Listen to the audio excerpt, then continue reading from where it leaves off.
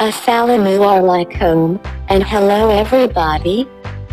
In this lesson, we will discuss Chapter 4.2, which is natural rubber.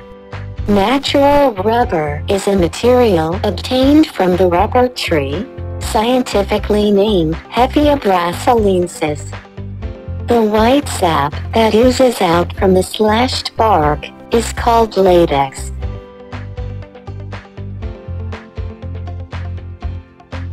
Latex is a colloid that is a mixture of water and rubber particles which dispersed separately in water. Rubber particle consists of a thin membrane formed from various materials as well as proteins.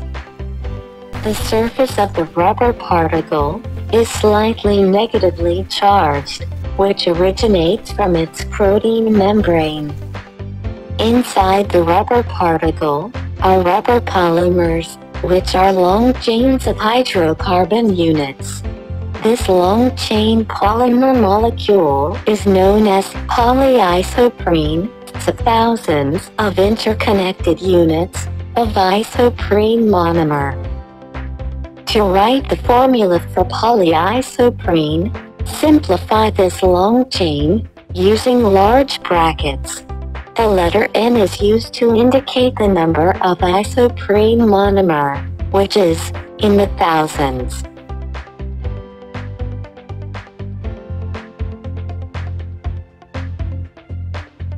The figure shows a Lewis structure, which is a representation of the electrons that form covalent bonds between the carbon and hydrogen atoms.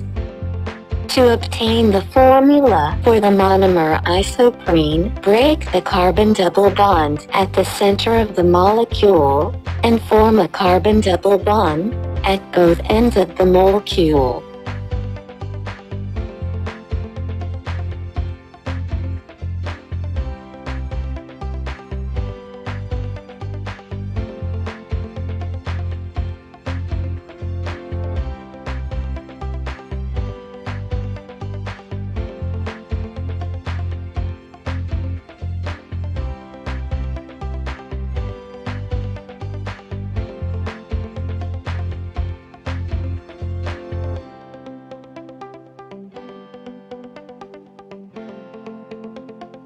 Coagulation of latex. Originally, the negative charge on the membrane surface caused the rubber particles to repel each other.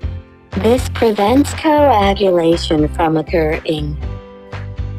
When acid is mixed to latex, hydrogen ions from the acid will neutralize the negative charge on the protein membrane.